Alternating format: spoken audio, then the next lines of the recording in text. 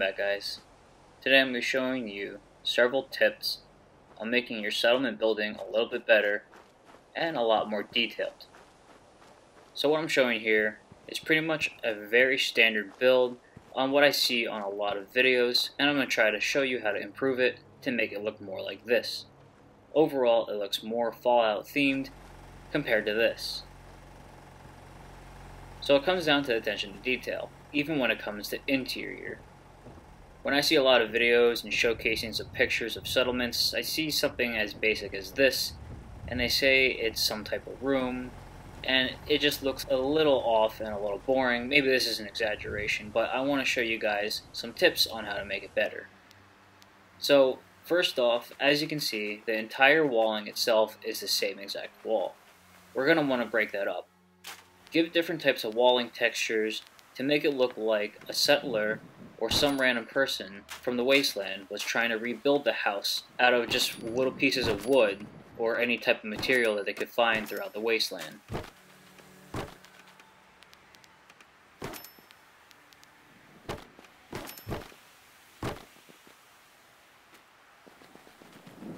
So as you can see here, the overall exterior of the house improved exponentially just by changing the look of each wall piece to make it look more like a rundown shack or a Fallout themed building.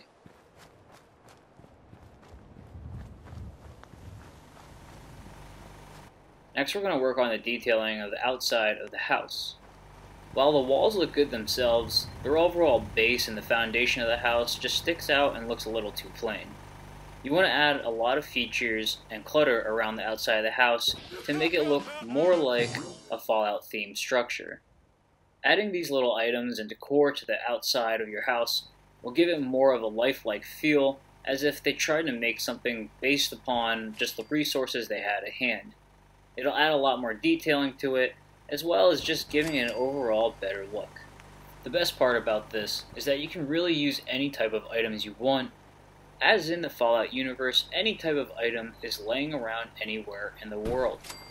So any little detailing that you put, any type of clutter that you set down, is pretty much justified no matter where you set it.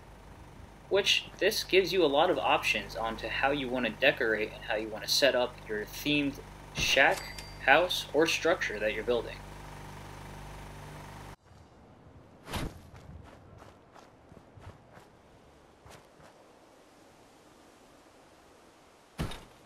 The next tip I'm going to give you guys is using alternative type steps. Here you can see the little ladder or staircase that's going into the front doorway. You can always make an alternative, such as these cinder blocks or stacking boxes on top of each other. It'll give it more of a lively feel and a better Fallout themed look to it. Next tip, we're going to be working on the roofing and the flooring. Overall, it's the same generic tip that I gave you dealing with the walls. Try to separate the textures and use different types of roofing. Just like the walls, don't be afraid to use any type of wood, metal, or any type of structure material as long as it fits with the theme that you're going for. Things I see are people are using institute walls with wooden roofs. Try to stick to one single theme so it doesn't look out of place.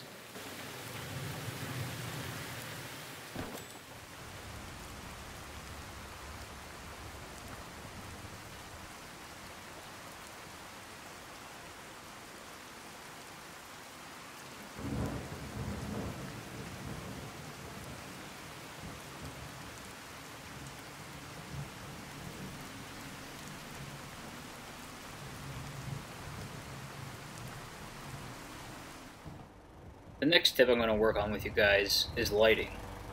As you can see inside here, we have the one standalone little bulb, which kind of emits a lot of light, which is nice, don't get me wrong.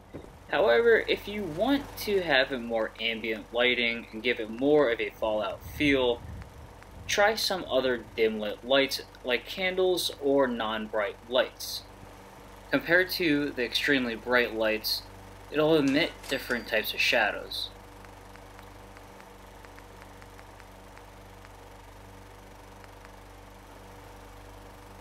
When placing lights on the wall, be sure not to place it on open cracks, just like here, to where it doesn't belong and it would look like the light is floating. try to have it on a piece of wood or any type of material to where it actually looks like it could belong. Now this may not exactly be a building tip, however I recommend getting the Place Anywhere mod.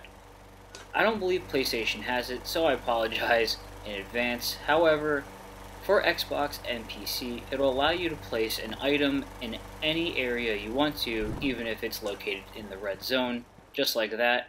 So it'll give you a lot more options to place anything anywhere you want, hence the title, Place Anywhere. As I stated before, when it comes to lighting, even on the interior, try to use low-lit lights such as candles or dim lights. This will give a cool-looking feature and cast shadows depending on the certain area of where they are placed. Be aware that when it comes to placing candles and floor lights, you can stack items such as crates and containers and put the lights on top of them. I personally believe when it comes to certain lighting options, it can either make or break your entire settlement alone. Using the correct lighting for a building will give the structure either a survivalist type look or an I place down a bunch of lights so I can see everything in the room look. You usually want to make things look as realistic as possible as if it was already in the game, so when you light up everything it doesn't look natural, such as these candle lightings. No, you don't have to just use candle lightings, you can use other types of lights inside the house. However, try to make it so that way it casts shadows, gives it different ambient lighting, but will overall improve the generic look of your house, structure, or settlement into something that looks more Fallout themed.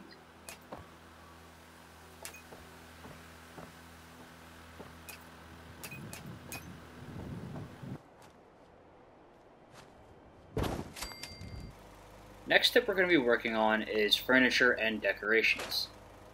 When it comes to building, as I stated in the very beginning, you're going to want to pick a theme, whether it's futuristic or if it's a rundown shack, Fallout looking themed type structure. When it comes to these Fallout looking themed type structures, try to stay away from these brand new looking couches and furniture because it just doesn't match the overall theme that you're going for. Now you can get away with certain things, such as that bed I had placed, maybe you found clean blankets somewhere. There's always a justification as to how and why something is in a certain location. However, when you're trying to match everything together to make it look proper, try to stick with the rundown items and or furniture. It'll look a lot better compared to that bright red couch that just stands out compared to these broken down shack walls. Now when it comes to decorations, there's no such thing as over-decorating. Place as many items down as you want and clutter up a single area as much as you want.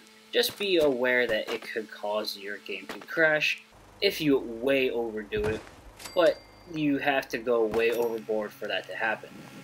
When it comes to decorating, the more items in a single area, the better.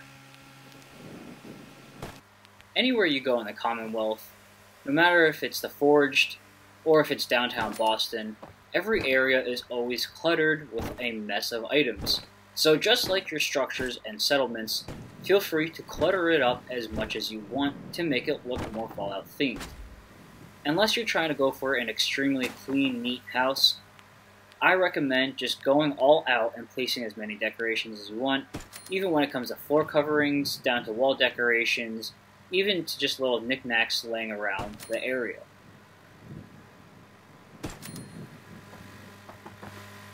One major thing you want to do when it comes to placing down decorations is try to avoid situations like this, to where I see people placing these pictures and or any type of decoration inside of walls like so. You can already see as to why that's just not a good habit to do. Just like the lighting, try to place it on a perfect area to where it looks like it actually belongs there, and it's not just floating in a gap or having wood stick through it.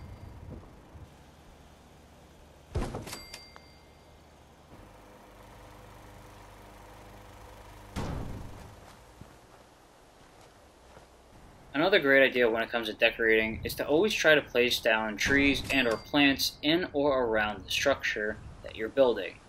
It adds a lot more lively feel, as if the structure was built around these little stumps and or plants that are located around it.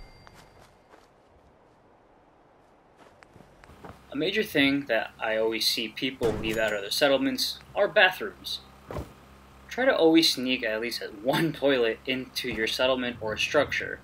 Regardless of where you place it, it doesn't really matter considering its fallout, and items can be placed really anywhere.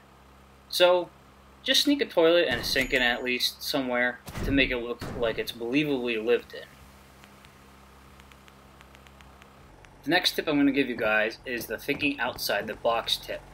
I call it this because we're going to be using items and structures such as this wire fence for a purpose that it's not intended to be. As you can see here, I'm placing down the wired fence in the open windowed structure. This is to make it look like it's closed off, not allowing anything inside. So the main basis of this tip is to use items in a non-intended way of what they're supposed to be, giving it a much cooler look when it's finalized. The major key to this tip is to getting the place anywhere mod and or using the rug glitch or the pillar glitch to place the items anywhere you want.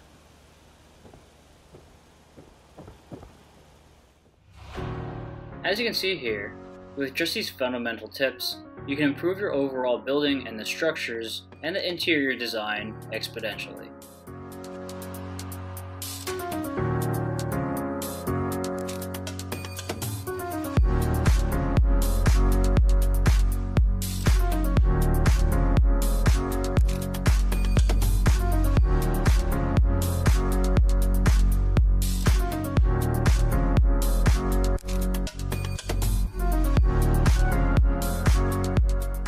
That's all the tips I have for you guys for now. I may make a more advanced guide in the future, so stay tuned for that. Be sure to check any of my settlement builds out and or any other gaming content that I put out. My name is Mufflee, and I hope to see you Wastelanders out in the Commonwealth.